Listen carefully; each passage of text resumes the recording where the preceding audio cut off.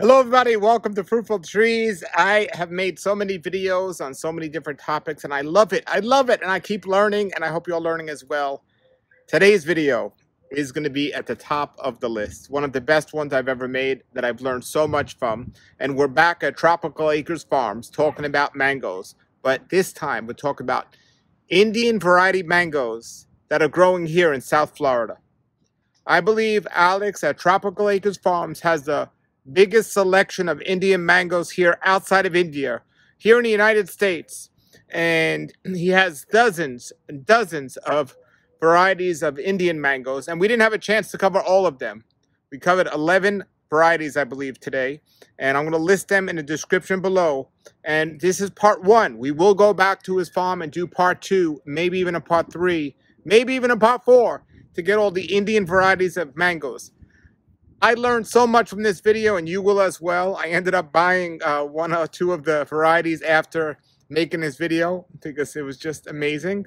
So this is Alex at Tropical Acres Farms. I'm putting his link below the video with the name of all these descriptions. Remember, if you want to get one of these trees, budwood, the tree, or even taste the fruit, the link's below. Get out to Tropical Acres Farms and order the tree and try the fruit. Here it goes. All right, everybody. Here we are at Tropical Acres Farms, and there's the shirt, Tropical Acres Farms, and that's Alex. How you doing today? Doing good today. We had a pretty productive day, so great, great. So we're going to be talking today about different types of mangoes, and we're going to be talking about mangoes from India. Specifically mangoes from India that we're growing here in Florida. So obviously we grow lots of Indian flavored mangoes, but the number that is actually from India directly is pretty substantial, and it's in the dozens, and we'll go over a number of them. We can't go over all of them, obviously, but we'll go over quite a few and talk about how they behave here in Florida's climate, relatively speaking, because there's some pretty huge differences in how they perform. And of course, we have lots of people here that are originally from India, or people that are from here that are interested in mangoes from over there that they're not used to seeing here in Florida. Okay, so when you grew these mangoes, put these in, did you specifically do them because you had a farm and you wanted to cater to different people, or do you personally prefer these? Like some people like these better. A lot of these I had never even had before. I mean, a few of them we had tried before, but a lot of them we had never had because they were uncommon here in Florida. But we knew that before we ever started planting the trees here, Jack and I knew that there was a lot of people from India that have moved to the United States that had a nostalgic attachment perhaps to certain types of mangoes, just as like a native Floridian who grew up in South Florida might be attached to Hayden and Kent and so forth. It's like that throughout the world, but India is kind of the birthplace of the mango, and it has the probably largest variety of mangoes in the world within that country. So we knew that some of them could do okay here and some of them wouldn't, and this being kind of an experimental project of sorts, we were willing to try out all these different kinds of Indian mangoes to see how they did. Okay, so the first one we'll go and we'll take a look at is the Alphonso mango, because it's probably the most famous mango associated with the country of India, and one of the most requested Indian mangoes. Now, typically, is it known not to grow that great here? Is what I hear? Yeah, Alphonso has a poor reputation in Florida, unfortunately. It was introduced a very long time ago. In fact, Alphonso was one of the first varieties that was sent from India in the late 1800s. It was with a group of other mangoes that were sent from the Pune area of India. That was part of a project by the USDA to introduce varieties of mangoes that weren't present here from different parts of the world. But the first attempt involved Alphonso, Malgoba, and a number of other varieties, some of which are names that aren't recognizable anymore because these were names that were around in the 19th century. But Alphonso was already well known by that point in time. Alphonso, the name comes actually from, I believe, a part of India that was colonized by the Portuguese, hence that name, which is not like a native Indian name. So, but it was recognized several centuries ago, so it's one of the oldest cultivated varieties of Indian mangoes. And of course the Portuguese arrived in India like probably in like the 16th century or something. Somebody could correct me on that, but that's the connection there with that name. So here we are, we're standing in front of our only Alphonso tree in the ground, our only regular Alphonso, because actually we have a couple Alphonso derivatives here as well that we're going to talk about. But Alphonso was introduced in the late 1800s to Florida unsuccessfully the first time. After several other attempts, they were able to get it established here. But it never did well. It didn't like our climate, didn't like our soil very much. And so consequently, Alphonso trees will grow here. So don't get the impression that they can't grow. Absolutely, they can be grown, and they're found within the Florida nursery trade because there are people who want to try to grow them. The issue with Alphonso here is getting it to produce mature fruit. So a couple obstacles for the Alphonso mango in Florida.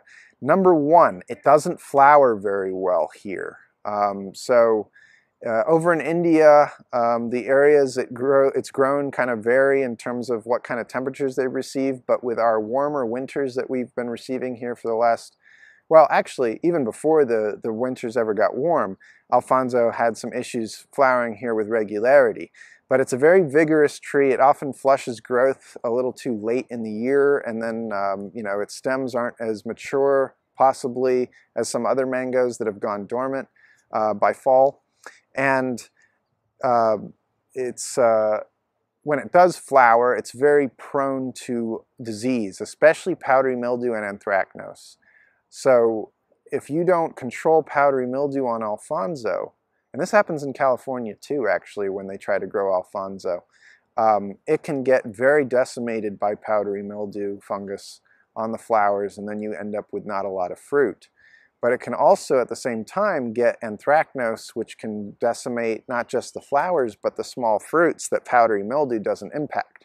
So a lot of times when people try to grow Alphonso in Florida, they're in an area that's too humid for it. If you're going to try to grow Alphonso, you really want to be in a drier part, like the coastal zone that we occupy here. Alphonso has a better chance of fruiting here.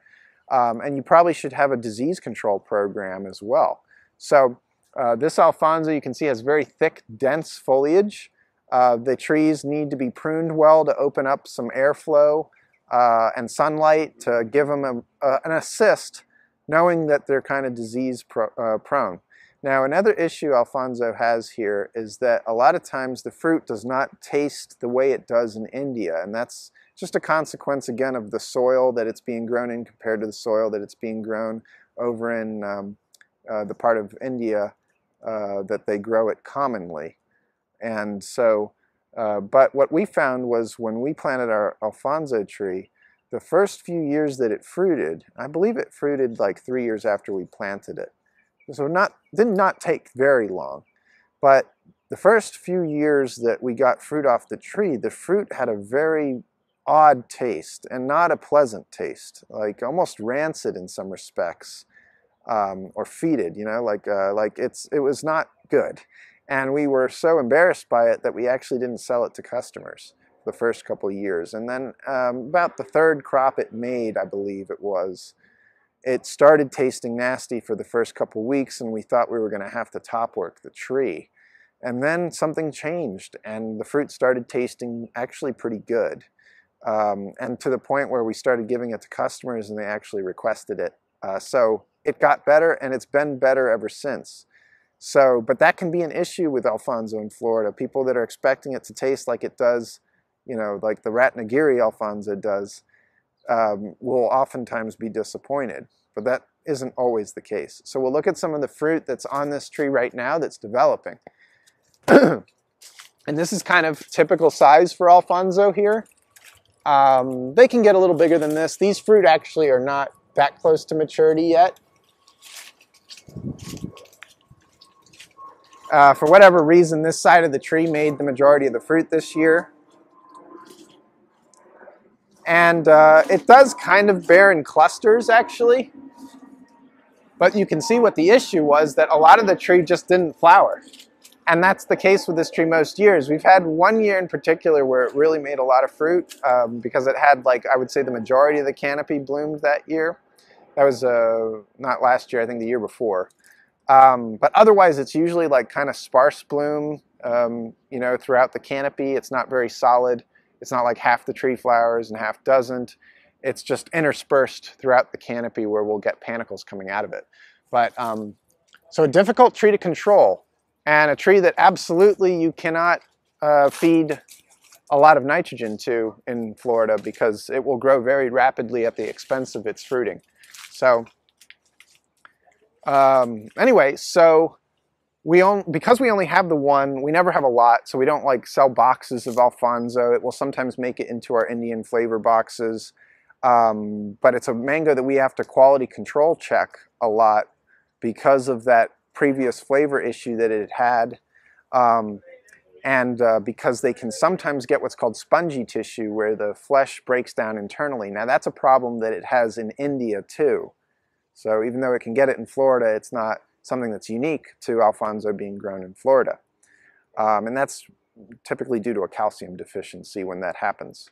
But anyway, we do sell some small number of them, okay? But it's not a mango that you can expect to get from us if you just request it. So we'll see how it goes this year and how the quality comes out. Hopefully it's pretty good and comparable to the way it's been in previous years. It doesn't tree ripen very well, so it really is a mango that should probably be picked mature green when the top starts to turn yellow or orange or a little red. So would you say that Alphonso is the most, around the world, the most commercialized Indian mango of all of them? Well, it's the most well-known. It's not been successfully introduced to most other countries. In fact, really, you know, central southern India is kind of the only place that they grow this mango on a very large commercial scale. Most attempts to introduce it to other parts of the world have failed pretty badly. So Florida's not unique in that regard either. If they take Alphonso to most other places, they're usually disappointed by the performance. So, but anyway, this is the true Alphonso, okay? It's not a derivative or some kind of seedling or whatever. This is what they grow over in you know, the western part of India where it's commonly found. So, all right. Anyway, we'll move on to some other mangoes that perform a little better here. Okay. Now, when you were picking the spots for your mango trees, did you particularly pick spots for these Indian varieties on purpose, or you just didn't think about it? You just put them wherever you had a spot? This area of the orchard was planted alphabetically, so the Alphonso just went there because it fell that position on the A row. And some of the other ones that we planted in this section of the farm were that way as well.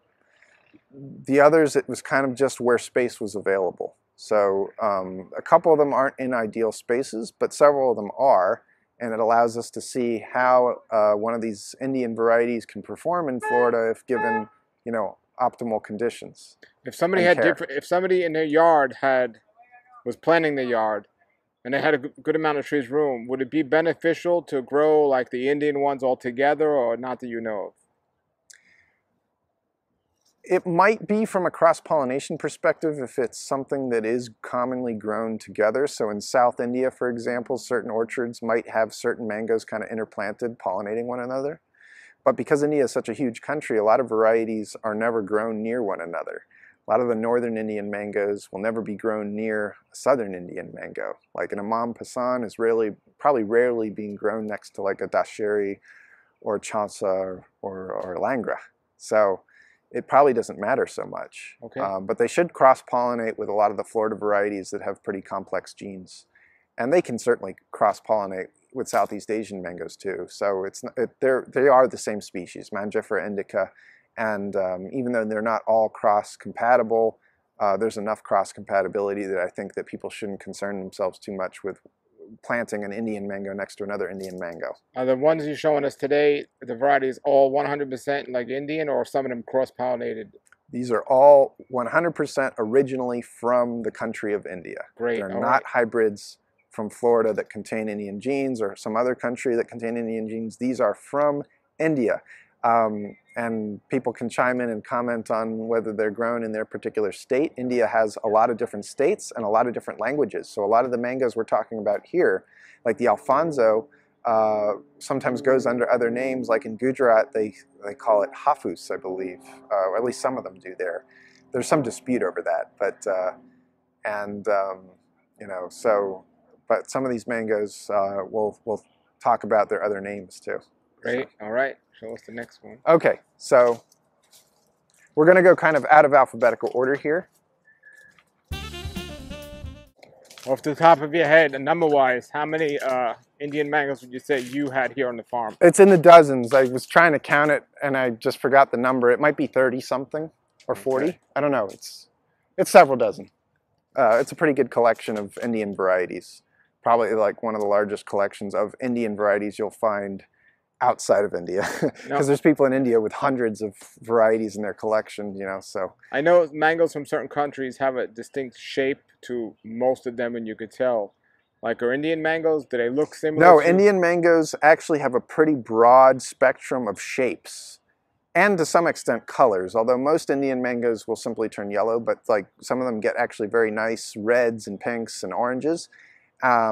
And actually that's a trait that is more Indian than anything else, because the Southeast Asian mangoes tend to just turn yellow unless they have some Indian influence to them, like Mahashanak, for example, is a Thai mango that gets some color, but it's because it was a cross between a Thai and a Florida mango, and the Florida mangoes can trace their descendants in a lot of cases to India. Great. So Indian mangoes run a pretty large spectrum in terms of what their appearance is like. And this one here is an example. So this mango next to me is called Totapuri, also known as Bangolara, and it was originally introduced to Florida under the name Sandersha. So that's Sandersha. So that's three different names, at least, for this variety. It was introduced to Florida around 1900, I believe, maybe 1901, 1902. It gets quite large. Now these are developing, so these are nowhere near full size. This mango can get several pounds in size. We've had them up to 4 pounds before. Very, very big. And it was, like I said, one of the older varieties introduced here. And it actually can make fruit in clusters despite its large size.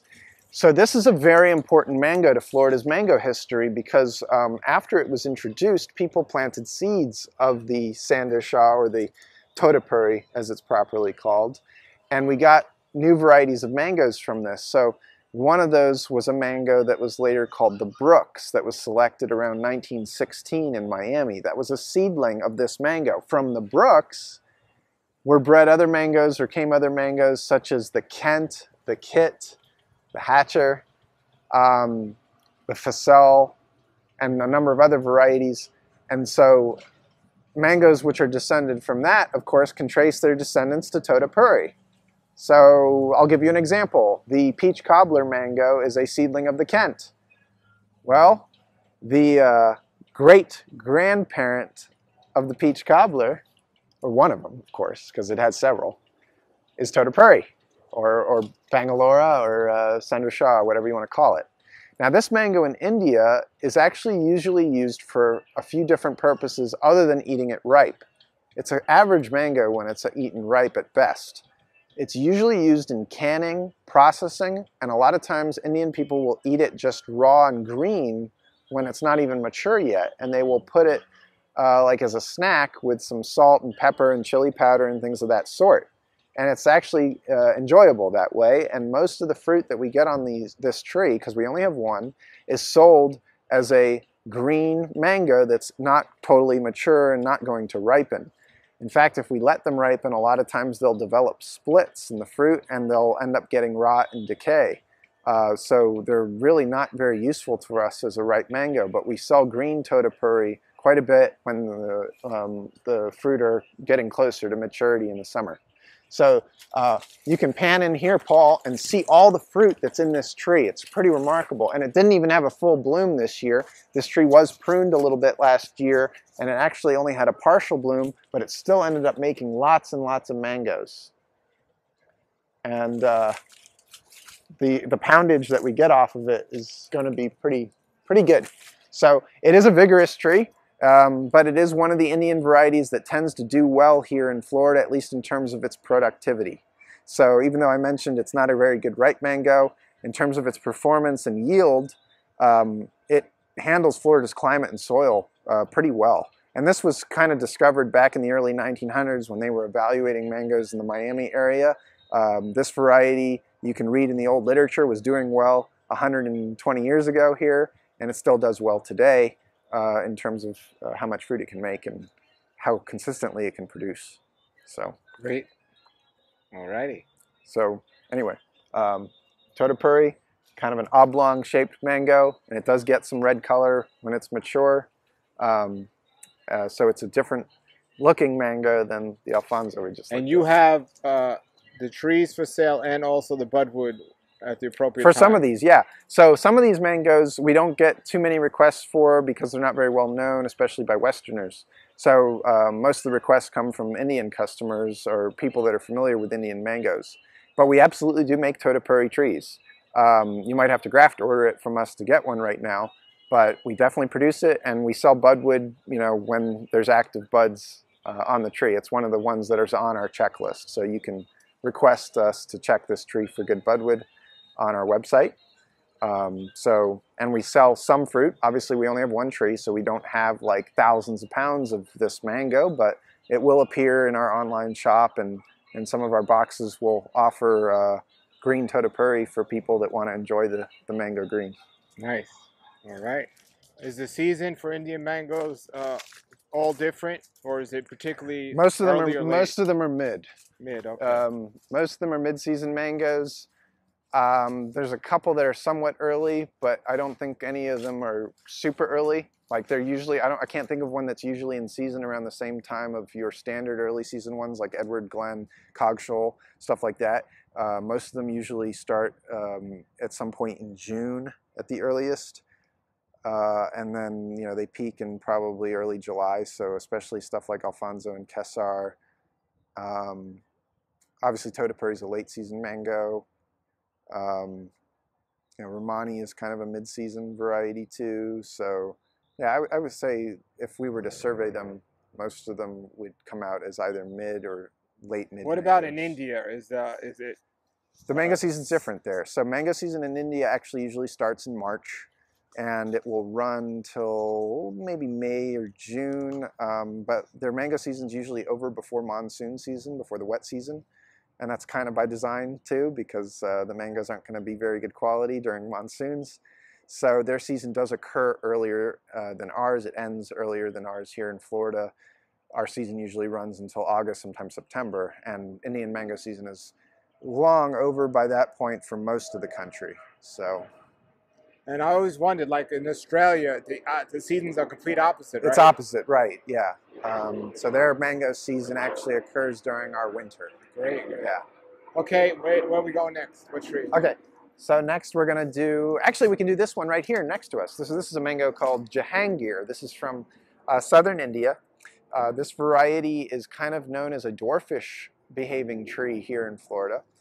It does not color up very much. So we talked about some Indian mangoes getting red blush and whatnot. Jehangir actually develops very little color at all. It can turn a kind of a dull yellow, but a lot of the times this mango is actually still very much green when it's ripe, which makes it rather unattractive to some people.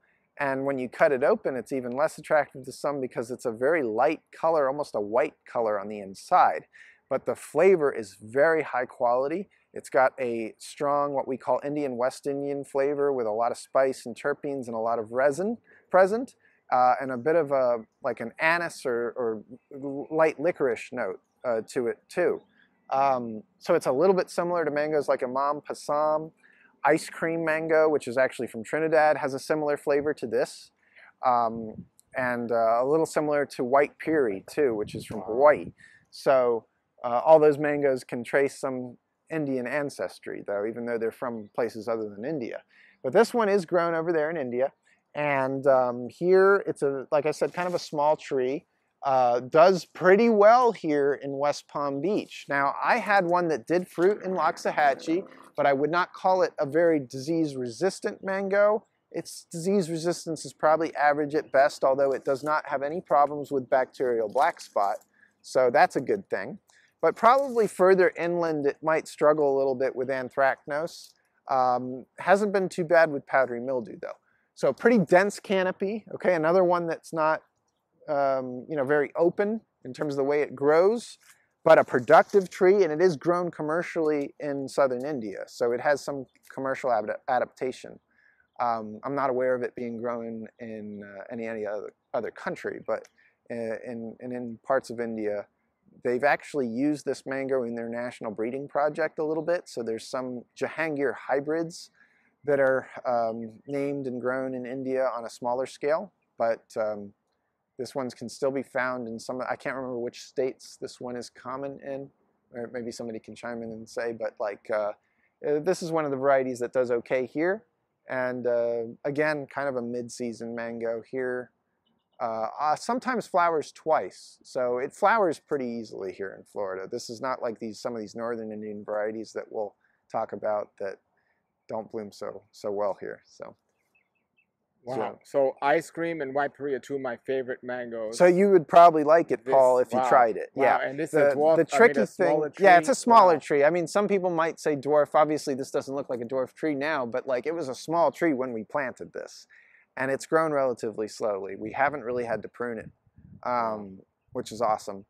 The one that I grew in Loxahatchee was a pretty slow grower as well and had a pretty dense canopy. So the tricky thing for a homeowner that plants one of these is that it's kind of hard to figure out when to harvest it, but unlike some of the other Indian mangoes, this one seems to tree ripen pretty well. And some Indian mangoes don't tree ripen well at all, but this one, you can leave it on the tree if you're not sure when to pick it, and if it drops off or whatever and ripens on the tree, it's fine to eat and it won't have any off flavors. So, and that's great. It doesn't have any internal breakdown issues either. So I like that thing about Jehangir too. I don't have room for more trees, but you might have just convinced me to get another tree. Well, you'll get to try it this year because wow. It's got a pretty good crop on it. So. Wow. Okay. Yes. And if you've been watching the video, if you've tasted this mango, let us know what you think about it below. And, it's certainly one of those varieties that you have to appreciate that spicy Indian mango flavor, or you're not going to like it. But sure. Folks from India love it, of course. But there's a decent number of Americans that like it too. And it gets a little marred up, so the fruit's not always so pretty. But that part doesn't matter too much to people that appreciate its flavor. And the fact that it stays on the greener side is great for a crowded area like where I live. Correct. So it's a mango that, I mean, obviously some people will pick them green anyway, but if you're concerned about people like being attracted to your fruit, this one's not going to attract anybody by its appearance. So we call them the two-legged animals. Yeah. Yeah. So, all right, well, we'll move on to a different one now. All righty. Jehangir. Okay. Jehangir, yeah. Jehangir. Okay. So this one next to me here has a kind of unusual name for Americans to pronounce. It's called Panchadara Kalassa, or Kalassu. This mango is grown in southern India, okay, and it's another southern Indian mango that does pretty well here. It is another one also that doesn't develop much of any color. So these can sometimes turn a very dull yellow, but they'll usually stay pretty green even at maturity, which makes it tricky to figure out when to pick them, of course. But it will tree ripen okay, but it is better to be picked firm and then ripened on the counter because it doesn't go overripe as quickly. So it will go overripe rather rapidly if you let it tree ripen. So if you pick a tree ripened Panchadara Kalassa, you got to eat it kind of quick. It's a very soft mango. In India, it is known as a juice mango. So they usually will drink the juice from this mango. Like they'll squeeze it like it's an orange or something like that. And it has an outstanding flavor.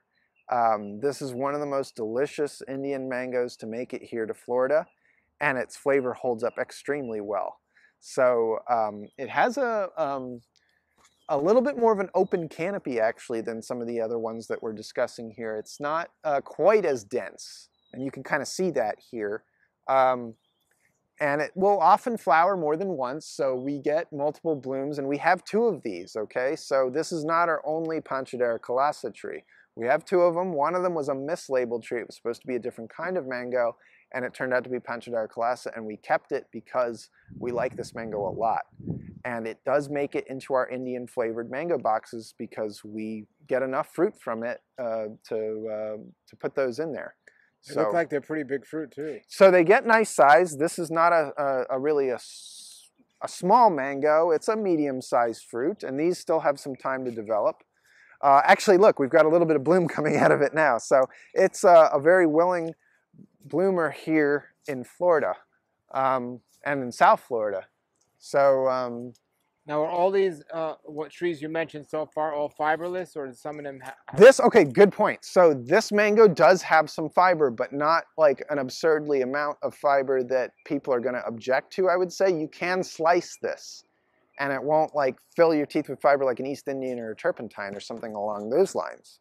But it does have a little bit, and that's common with Indian juice mangoes for them to have a little bit of fiber. It has a very soft flesh, so this mango bruises very, very easily once it's ripe. So if they drop off the tree, expect a significant bruise even if they're not falling from very high up. But despite that softness, the flavor is really there for it to shine. So we like Panchadara Kalassa a lot, and people from the southern states of India where it's commonly grown, a lot of times will recognize that name. So that's one of the reasons we grow it. Okay. So this mango right next to me here is called Mallika. Mallika is a very well-known Indian mango now because it is a mango that has adapted well to other countries besides India, which of course is not the case with some of the Indian mangoes we discussed. Like Alphonso has not adapted well to other areas it's been introduced. Mallika is a hybrid from India's national mango breeding program. It was hybridized in the 1970s, I believe. A cross between the Neelum mango, which is a southern Indian mango, and the Dashiri, which is a northern Indian mango. So a hybrid between a northern Indian and a southern Indian mango. And it's got a unique flavor, very different from the flavor that we associate with a lot of southern Indian mangoes. It is not a spicy mango. It is not resinous. It actually has a flavor that we would liken to citrus. In fact, we often compare this mango, a perfect example of it, compares well to mangoes like lemon zest, lemon meringue, orange sherbet mangoes with that Burmese citrus flavor. And it got that flavor component from the Dashiri. It did not get that from the Neelum. But unlike the Dashiri, this mango is much more likely to flower in South Florida's climate. So Mallika got promoted here in Florida after the 90s by the Fairchild Tropical Fruit Program for being a mango that actually does well here. It actually is pretty anthracnose resistant, and it's not so prone to powdery mildew that it can't fruit without being sprayed. So it's been promoted as a dooryard mango. You'll even see Mallika trees sometimes at places like Home Depot and Lowe's. And it's done okay in Florida production-wise. The issue we've encountered with Mallika here is that sometimes it gets internal breakdown. It's also a tricky mango to figure out when to harvest. So these are usually ready at some point in later June or July. So it's very much a mid-season mango here. We've got more of them on this side of the tree. So Paul, if you want to come take a look over here. Now, I would not say this is a terrific crop for Mallika. We've had better crops off of it before. It had I would call a partial bloom, but we're still going to end up with a decent number of them. So because we sometimes encounter ripening issues with this fruit, in terms of internal breakdown of the flesh sometimes, we usually don't ship our Mallikas. We usually actually will sell them locally. We'll ripen a few, make sure they're actually tasting right and ripening properly before we sell them to the public. So it's a mango that we have to put some quality control into, just like the Alphonso, for internal reasons. But people who like this mango really love it. It also is probably one of the most removed or cut down mango trees in people's yards because a lot of people struggle to figure out when to harvest it, in addition to the other issues that I mentioned. It does not turn red or pink, it only will turn yellow. However, it has the unfortunate trait of being one of those mangoes where if it tree ripens, it usually tastes pretty repulsive, at least for a lot of folks. So a lot of the literature that you'll find about Mallika suggests that it's a mango that should be picked and ripened over the course of several weeks. We feel that that's actually not great advice, at least for people growing them here. We find that Mallika tastes best if it ripens over the course of a week or slightly less. So we'll say anywhere from 5 to 7 days for the fruit to ripen. A lot of times if you can catch them right when they're starting to get a little yellow somewhere on the fruit, but still pretty solidly green, at a stage where a lot of people wouldn't pick their mango, you pick the Mallika, and it will usually ripen pretty well and get that really nice, enjoyable, intense citrus flavor that people love about it, you know, when it ripens properly. So, but it can be a finicky tree, and it can be a finicky fruit. So it's not one that I leap to recommend to people, but we do keep one here on the farm, and I did grow it in Loxahatchee, and it did fruit in Loxahatchee, so it can fruit in humid areas of Florida, unlike some of the other more disease-prone Indian mangoes like the Alphonso. So, yep, so that's the Mallika. And Now, it's, yeah. what were you going to say in this? I was going to say, sometimes it's been promoted as a small tree. It is not. It is a moderately vigorous mango tree. You can see ours is pretty large. So it's similar size to some of the trees we planted in 2014 right in this vicinity. When you graft these trees, are you putting them on a specific rootstock, or does it make a difference? Well, most of them go on turpentine. So Mallika grafts fine on turpentine. Okay. But we'll put them on other stocks too. But we haven't noticed anything that's going to make Mallika like a dwarf. It's a moderately vigorous tree pretty much on all the stocks that we've put it on. Okay, I was wondering if they do better grafting an Indian on an Indian rootstock, or not necessarily. No, they do fine on turpentine, most of them. Okay. Yeah. So I don't think that's an issue. There's a few that are a little tricky to graft. They don't graft as well as some of the other ones because they're a little more fungal prone. So that can be a problem, but it's usually not a rootstock specific problem. It's just a problem with humidity and fungus and such. So. Okay. Okay. Okay, so we've gone over some of the more, we'll call them common varieties from India, or at least more well-known varieties from India. But this one right next to me is one that's actually not even very well known in India. It is a more modern hybrid that was done by India's National Breeding Program.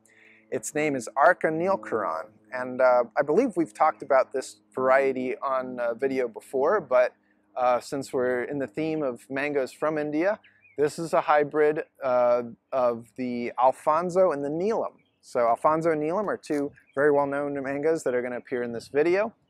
But this tree is different from Alphonso in the sense that it is a much less vigorous grower. In fact, it is really very much a dwarf tree for us here. And from my understanding, it behaves as a dwarf in other countries as well. So this tree, you can see, has kind of an open spreading canopy. It is very short, very slow growing. You can imagine this growing in a pot or something on somebody's patio. But it is very much Alphonso-like in terms of its shape, its flavor. It develops more color though. It turns like a burnished orange color a lot of times with sun exposure at maturity. It doesn't have the internal problems that Alphonso sometimes has either, at least as far as we've observed. So for us, this is a very, very interesting variety that we would like to see more people try, especially people that don't want to attempt to grow a regular Alphonso tree, or they're looking for a dwarfish tree that has that Indian Alphonso flavor. So it's done pretty well in terms of disease here. We don't know how it will do if it's taken to a more humid area though, because we never grew this in Loxahatchee, and I haven't gotten too many reports on the performance of this tree yet because so few people are growing it. But we do produce grafted Arka Neelkiron trees for those that are interested in growing it. Someday we'll offer the budwood again when we've gotten some more canopy development on this tree. It fruits every single year, which kind of slows the growth process down a bit, in addition to the fact that it's just not a naturally aggressive grower. So, but you can see it's got quite a bit of fruit on it. And we're looking forward to enjoying these this year and sharing them with some of our customers, and maybe we'll have enough of them at some point to put in one of our Indian boxes. I mean, we've got several dozen fruit on here, so might sneak it in there some point. How old is this tree? This was planted, what happened was we had a mislabeled tree here originally. And so actually it replaced the mislabeled tree, and it was probably planted around 2016, I guess. It was several years after we planted the trees here. It might have even been 2017, but this tree at this point is probably about 7 or 8 years old. This is pretty small for a 7 or 8-year-old tree in Florida. So it's grown slow. We got this actually from Frankie Sakia in Hawaii back when he used to ship trees. He does not ship trees anymore, but it was one that somebody introduced to Hawaii at some point. I don't know if it was Frankie or somebody else. So it came to us by way of Hawaii, even though it's an Indian mango. So, and yeah, that's Arka Neelkiron. It's a mid-season mango here. A nice dwarfish tree for sure. Okay, so next to me here is a mango that has no fruit on it right now, but it actually did produce some fruit last year. But even though it doesn't have mangoes on it right now, I'm optimistic that this tree will produce or perform well in the future. And I have historical reasons for that, in addition to the fact that it has fruited for us already. But this mango is called Barsha. This is an example of an Indian mango that is not commonly found in India anymore, at least under its original name. But it was one of the first varieties to be introduced successfully to the United States and Florida around the turn of the 19th, 20th century. And it's a very, very good quality Indian, West Indian flavor, we'll call it, comparable to something like the Bombay mango. So a nice, resinous, spicy, richly flavored and sweet mango. It's a medium-sized fruit, and after they introduced it to Florida, I think they found that the trees maybe weren't so precocious, but after a while they started to perform well here. For whatever reason, though, Barsha never got propagated in the nursery trade on a major scale, so it's a mango that's been kind of forgotten about, but fortunately still exists in some of the germplasm collections down in Miami-Dade County, which is where we obtained the budwood for this tree. I top worked what used to be a lemon zest tree. I top worked half of it or more into this Barsha. I left a little lemon zest because we need some to produce some lemon zest trees for people still. But as this canopy develops on this, I think in the future we're looking forward to something that's probably going to perform okay here based on historical literature. But we got to give it a chance and see what it can do. So this is one we'll follow up on maybe next year in future seasons once it's flowering a little better and we can see what it can really do. But I tried this last year and was really impressed with this mango. So I just wanted to let people know it's something we're trialing out here. A very old variety, but potentially could still do well today. So. And all these mangoes you're talking about, the descriptions on your website of all Yeah, of them, we right? try to update those descriptions at least once a year. So I think there is a description for Barsha now, and we are going to make it available for people that want to get grafted trees or budwood from it because it has fruited. So we verified it is what it is supposed to be. So this is just one that we wanted to mention that doesn't have a crop on it this year, but people should investigate a little bit and read about. So. All right. Yep. Okay, so this tree here is an Indian mango that has a lot of history in Florida, and it has a history in other countries too, so it's done well enough to get introduced elsewhere. But in India, this mango is known by a few different names. So I mentioned how some of these have multiple names. In India, this mango is primarily known as Pairi or Pairi. It depends on how you're pronouncing this. It is grown in western, central India, a little bit in the south, but very common in the area like between Mumbai and up to Gujarat or so, I suppose. But in India, it's also known as raspberry, R-A-S-P-U-R-I. It's also been called Peters, among other names. But when it got introduced to Jamaica a very long time ago, they started to call it Bombay. Now in India, there is a Bombay, there's actually several types of Bombay mangoes, but they're not this mango. So in Jamaica, they called it Bombay. It was later introduced to the United States from Jamaica under the name Bombay, as well as from India under the name Pairi or Pairi. It was also introduced to Hawaii under that name, Pairi. So anyway, this mango— on your website, it's Bombay. It's actually, we have the other names listed too, but Right. I think it's listed first under Bombay because Right. that's the most common name for this mango in the United States. It's been in the United States for over 120 years. It was introduced a very long time ago, so it was one of the early introductions made by the U.S. Department of Agriculture to Florida at the turn of the 19th, 20th century. It did acceptably enough in Florida to stick around. Now, in modern times, this mango struggles to fruit here a bit, at least in the southeastern part of the state, because it doesn't get enough cold weather a lot of the time to get it to have a full bloom. But this tree flowered pretty well this year. It wasn't a total complete bloom. Well, it was pretty complete, at least for its standards. But we have another one, so we have two of these, and the other one barely flowered and doesn't have a lot of fruit on it this year. But it has had good crops before. So it's an Indian mango that otherwise handles anthracnose and bacterial spot very well. It seems to be pretty much immune to bacterial spot. It is, however, very prone to powdery mildew, and it is a hyper-vigorous tree. Bombay is one of the most vigorous trees, regardless of variety, that we grow that can be found in South Florida. It is just a very aggressive tree that has a spreading but very massive canopy. So this is not a tree that you can expect to keep small. At best, a tree that you could keep maybe between 12 and 15 feet of height with pruning, and it might fight you even then. It's a tree that needs space. So it's not a great choice for a small yard. It's a collector's mango, really, in Florida, and you need to have space for more than a few trees to think about growing Bombay. But it is an excellent mango. Right. This mango actually can get some pretty nice color to it. It can get some nice light red and pink with sun exposure with yellow background. So it's a pretty mango. When it's in the canopy, it's usually just more of a yellow color. But with sun exposure, this is actually a pretty fruit. It's not large, so they don't get very big. They're most of the time they're under a pound. In rare instances, when the trees don't load up very much after a bloom, they can sometimes get like softball size or a little bigger. But it is an attractive fruit, just not very large, and it's very, very fiber-free. So this mango is what we call a freestone, which means that we can literally cut it around and twist it in half, and there won't be any fiber clinging to the seed. Most mangoes, even mangoes we describe as fiberless, will have some seed fiber. That doesn't really matter for many people, but this mango doesn't really have seed fiber. The flesh kind of just comes right off the seed. So it's a true, what we'd call a freestone, okay, which is a term often used with peaches and stuff, but we have freestone mangoes, and Bombay is one of them. Bombay to me is the quintessential Indian, West Indian mango. It's like the prototype. So if I wanted to describe that flavor to somebody, but not put it into words, I'd say, well, eat a Bombay mango and you'll know what we mean by Indian, West Indian.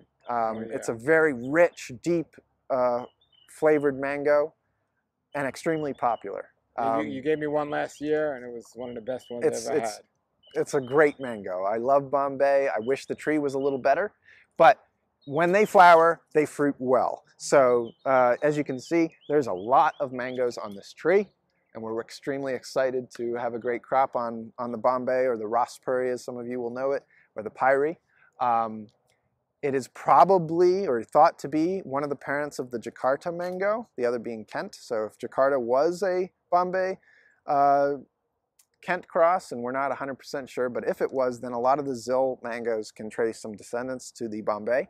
The emerald mango is probably descended from the Bombay. We've done a video, Paul, about the emerald. So Bombay is an Indian variety with a long history in Florida, and I'm sure it's going to continue to be propagated in the Florida nursery trade, even if it's not on a great scale. We do make some Bombay trees every year, and we sell Bombay budwood. So yeah, definitely, if you haven't had it before and you're curious, if you want to know if you're going to like Indian flavored mangoes, this is a great one to try, because it'll open your eyes to what they really taste like in a lot of instances. Okay, so besides the known history of a mango just through like books and so on, like today you can spit in a vial and get a DNA test and find out your history. Yeah, your interest. That's right. Do they have any tests on fruit, specifically mangoes, to like to determine what the parent thing is, or? Yeah, actually they do. So they've done pedigree analysis on mangoes.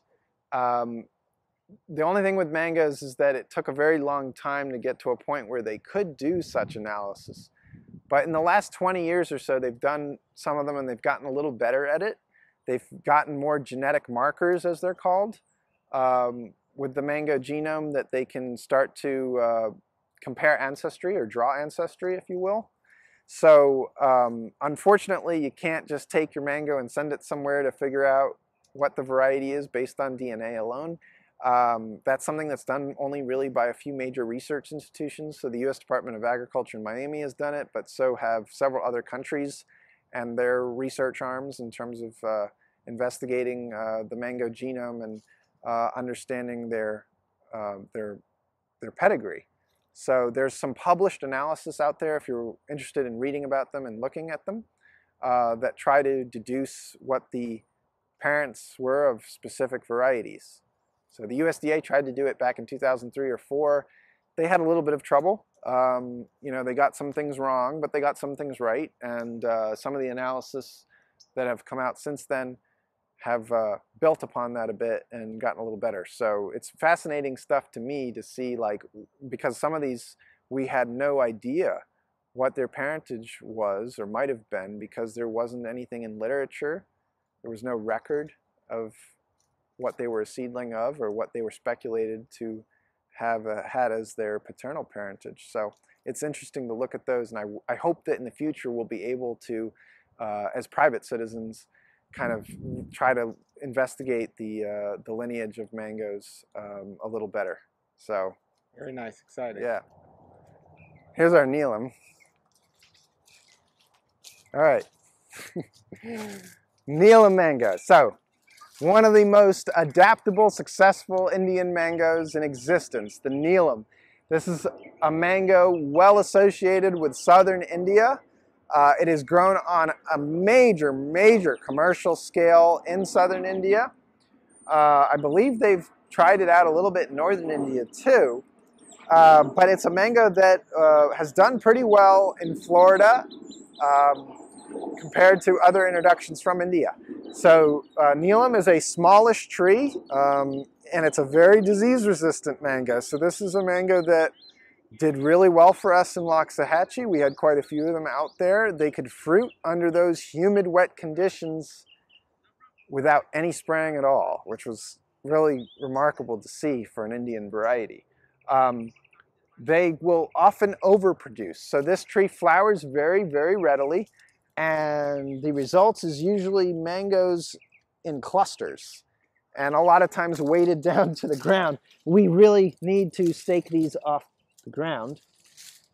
And if we thin them, we could get a little bit more size to them. I never really thin my mangoes, but like otherwise they come out small. Neelum is a small mango. It is not even a medium-sized fruit, and certainly not a large one. It is a fiber-free mango with a rather small seed. Has a what we call West Indian type flavor, so it's got a little bit of that distinctive resin, but it's not super strong. It is what we would call a milder Indian flavored mango, but an enjoyable one nonetheless. And the benefit of growing the Neelum mango in Florida is it is very late in Florida. It's not so late in India, but here it will last as late as October some years. We've had Neelum still hanging on the trees, but certainly an August, September mango more years than not. So if you want something super late, Neelum is one of your only options, and certainly one of the better proven performing options of any mango, whether an Indian or a Florida mango or what have you. So it's resistant to bacterial black spot, it's resistant to anthracnose, and it can fruit through powdery mildew. It'll get powdery mildew, but it will set fruit through the powdery mildew. So a very small, manageable tree. It's a mango that you should try first if you've never had it before to see if you'll actually enjoy it. But if you're looking for something very late, it's one of really the best options for Florida just in terms of tree performance. So Neelum, we can look on this side of the tree, Paul. It's pretty loaded up here. Wow. Yeah. Now I have a tree, and it fruits really late and everything. You said it tastes great. The only thing is, it's often ripens unevenly. Is that yes? So that can be an issue with Neelum. So I did mention how a few of the Indian mangoes can have issues with the evenness of their ripening. Neelum does sometimes have, not always, but sometimes does have a little bit of uneven ripening to it.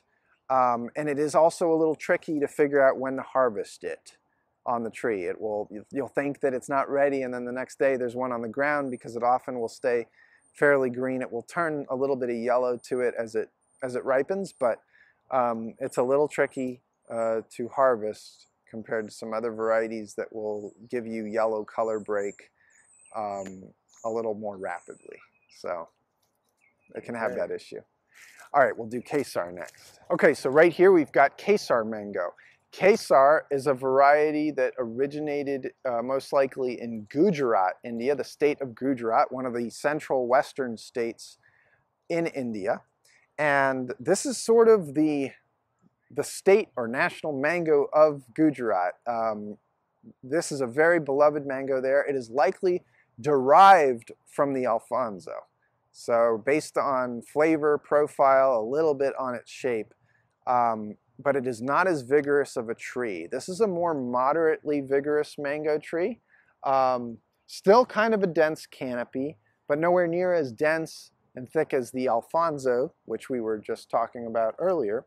And in India, it's grown on a considerable commercial scale, especially in Gujarat, but also in some of the adjacent states. It has also been successfully introduced to other countries. So Kesar has been an Indian mango that's proved to be adaptable, and it actually does pretty well in Florida. It's not perfect. It can have a few issues, but disease resistance-wise, it handles anthracnose pretty well. It's only moderately prone to bacterial spot.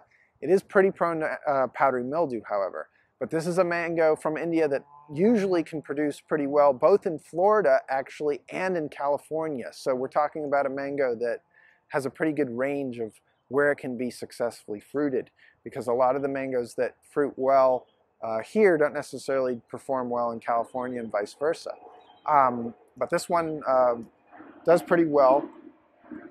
It is a small to medium-sized mango, and it develops a minor amount of pink color to it, depending on sun exposure, but usually will just kind of turn yellow here. And a lot of times it does much better if we pick it green and ripen it off the tree instead of letting it ripen on the tree. It goes overripe rather quickly if we let it tree ripen, and it can ripen a little unevenly if we let it tree ripen. But the ones which are picked mature and ripened off the tree can be really exceptional, provided they're picked at the right stage. So, and that's how it's harvested in India. It's one of the mangoes actually exported from India to the West. So you can buy sometimes exported Kesar mangoes. These aren't always very good quality because a lot of times they're actually picked a little too green before they're shipped to the United States. But growing it here in Florida, of course, we can have the benefit of picking it when it's meant to be picked, and it's got a very strong Indian Alphonso type flavor. I would say they can get actually a little sweeter than the Alphonsos that we've picked from our own tree though.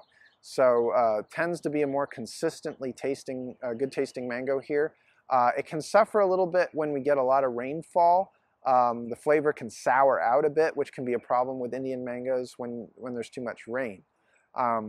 But we're generally very happy with the performance of our Kesar trees here. We have quite a few of them. I think we have 7 or 8 of them growing here, including a topwork. So I was able to get Kesar to fruit in Waxahachie too, so it might be a good Indian mango for humid areas. Just make sure that if you grow this, control the powdery mildew, okay? Because it will get it when it flowers. And in fact, Paul, we can probably find... Well, okay, this tree flowered again, but we have examples of Kesars over here that we'll take a look at that flowered during the drought that we had for a while. So it's a mango that can flower off a drought stress. We'll look at some of these real quick.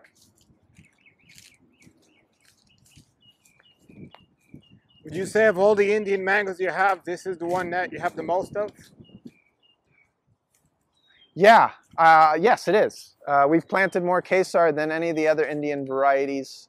I did plant quite a few Neelums in Waxahachie, but of course I no longer have that farm anymore. So yeah, the Kesar definitely is the most widely planted of the Indian varieties that we've trialed out here. You know, we have a couple of some of the others, like we have a couple Panchadara Kalassa. We have a couple Bennet Alphonso, which we'll take a look at too. But you see this one flowered again, okay? Or actually, it didn't even have a first bloom when everyone else was flowering. It flowered during the drought period that we had a couple months ago. And you can see actually the remnants of some powdery mildew on there. So these are going to show it a lot more.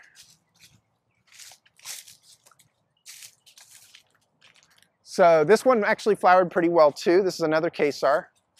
And it still set fruit through the powdery mildew, which is encouraging. We did spray it a little bit with sulfur, but not nearly as much as we should have. So a lot of these little BB-sized fruits are already starting to turn yellow, but we got pretty good fruit set on these Kesar trees on this this second wave that we were fortunate to get. So real happy. This one actually has some fruit from the first bloom that's pretty well sized up at this point, but they will go a little bit. Probably won't be ready until some point at the very end of this month or at least into June. But these guys here are going to be ready later in the summer. So we're talking about late July or actually probably August. So we'll have Kesars in August, at least a little bit. Nice. So, but if you're thinking about trying out an Indian mango in Florida, Kesar is definitely one to consider. Like I said, moderately vigorous tree, not a small mango, but not an overly aggressive one like the Alphonso or the Bombay. Okay, so this little dwarf tree here is Mahmond Vikarobad, and it is grown in southern India and in Telangana state is where it's real common, I believe. I might be mispronouncing that, but anyway. It is a dwarf here in Florida. I believe it is a dwarf in India as well, so it behaves similarly in both countries. This one does flower pretty readily here and makes a really incredibly delicious fruit that is kind of hard for me to describe, but I would say it is a West Indian type flavor. Paul, you tried it, and it's superb. Nice. So we've produced a decent number of these trees by graft request. And it actually had a nice drought stress bloom. So this one is shown that it can possibly fruit under tropical conditions. Being from southern India, that's not totally surprising. But this is one that I kind of wish we would add more of, actually. Maybe we should think about top working another tree into this. It's outstanding. So this is one of my favorite tasting Indian mangoes. And so far the results on the internal quality and everything have been great too.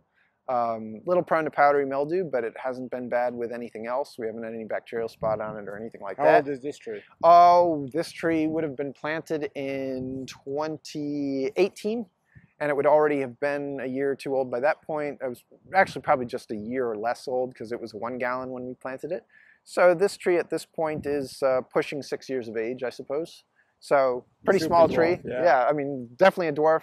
You can imagine fruiting this in a container or something like that, or in a very small space. So this might be something to consider. There's not a lot of these out there right now, you know, in production, but it's one that you might think about if you've got a real small yard space, or you've got like a townhome, backyard, patio, something like that, and you want to try an Indian mango out other than Neelum.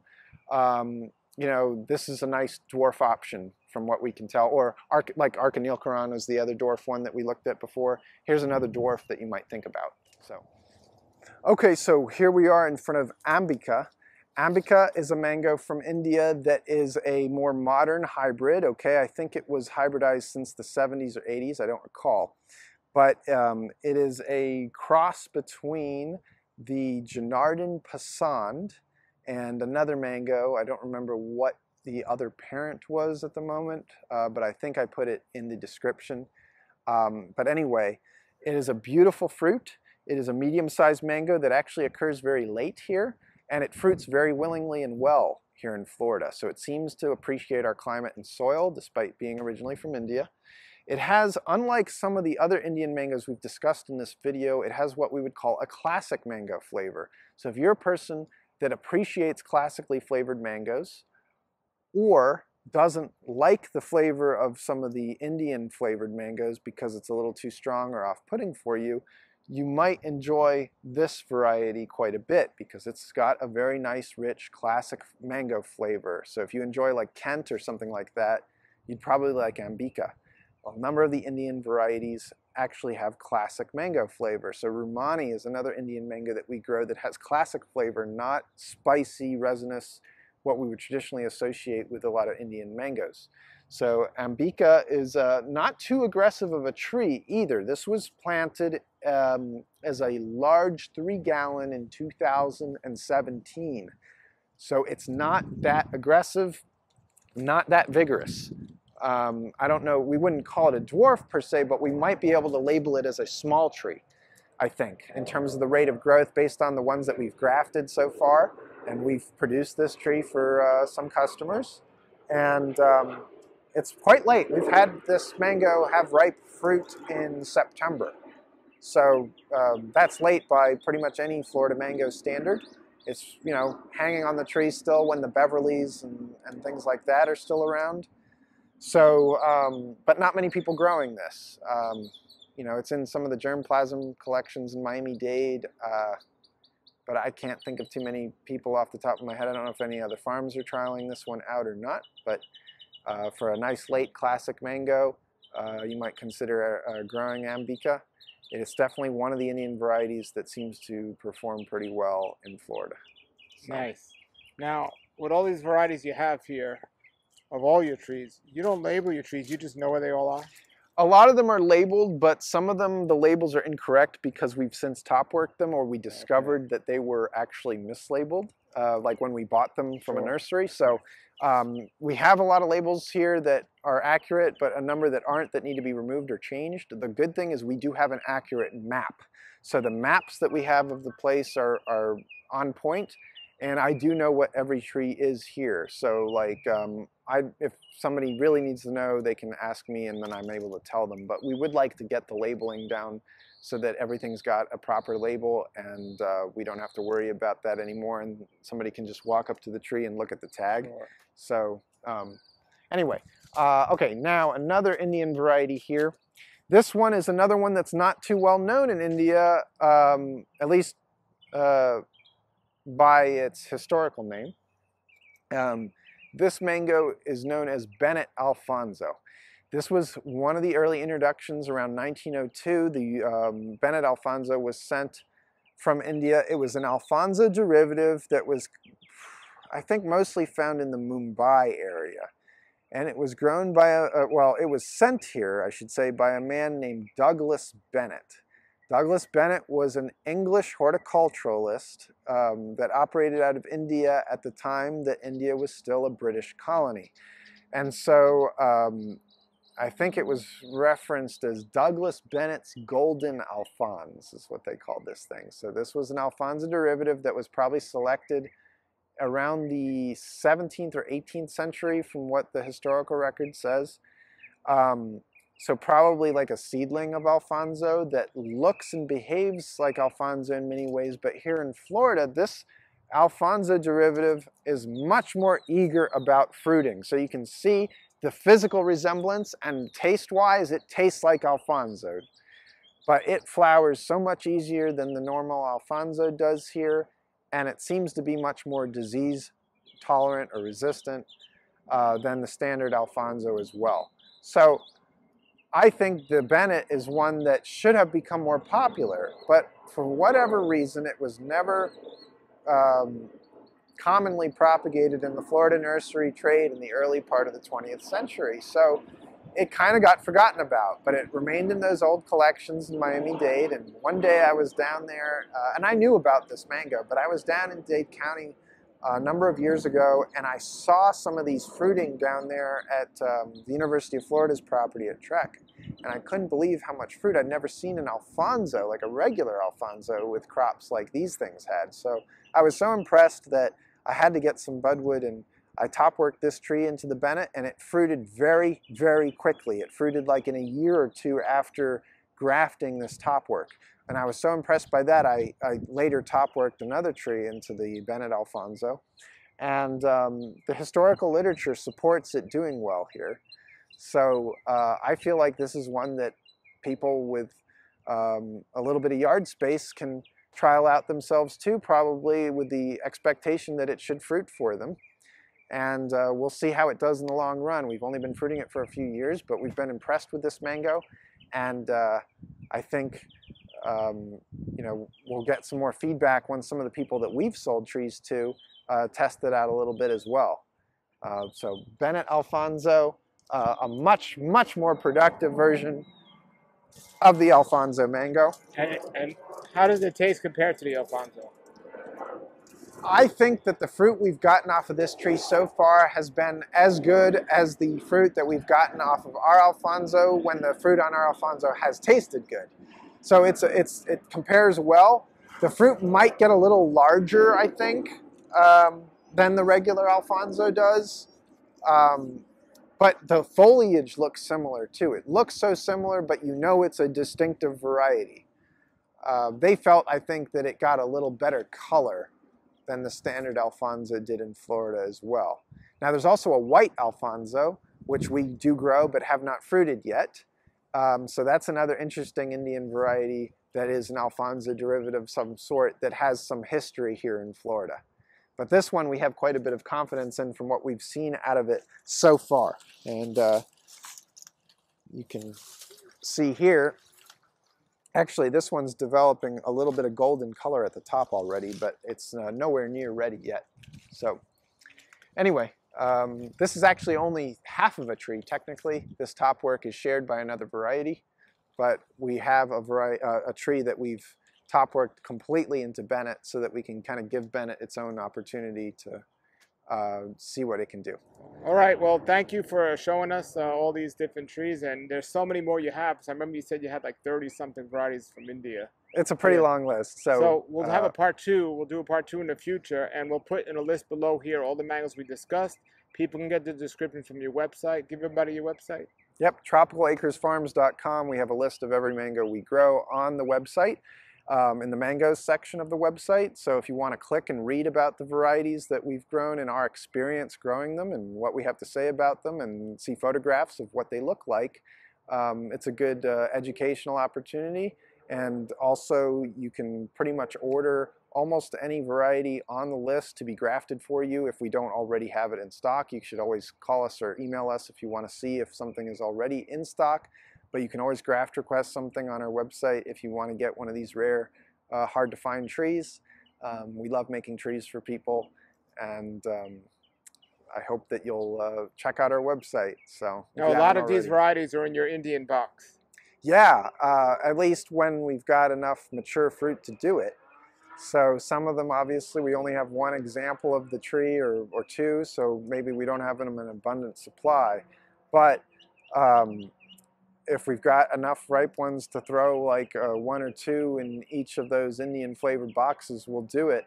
So during the peak mango season in a month or so, when we're selling those Indian flavored boxes, you can check them out and see what varieties we're happening to put in those boxes that particular week. So, and we've even last year and the year before that, we did some Kesar only boxes. For people that really wanted Kesar. So, but I definitely put a lot of other Indian kinds in those boxes, in addition to the varieties from Florida and other places that have Indian flavor. So Indian flavor would be like an endless video, right? Because we have so many varieties that have Indian flavor that aren't necessarily from India. But some of those native Indian mangoes do make it into the Indian flavored box sometimes. Great. Thank you very much, everybody. Check out the website. The link's below. And remember, this is part one. We will do another part and talk about more of the different trees. And if you want to know if he has a tree, check out his website. It shows all the trees he has. And if there's one you're watching that you know of that he doesn't have, certainly contact Alex or put it in the comments below and he could experiment or check that out. So thank you very much, Alex. Thank you. All right, everybody. Thank you, Alex. That was one of my favorite videos I've ever done because I learned so much and so many Indian varieties. And remember, that was part one. We're going to be doing a part two, maybe even more, part three, and so on, depending, because he has so many varieties, Indian varieties. And if you want to order or taste any of these varieties or get the tree, the link's below the video in the description. Thank you, Alex, so much for taking the time out to show us these amazing, amazing mango trees. Until then, everybody, put your comments or questions below. Subscribe if you like this video and share it with others. And have a great day and keep growing.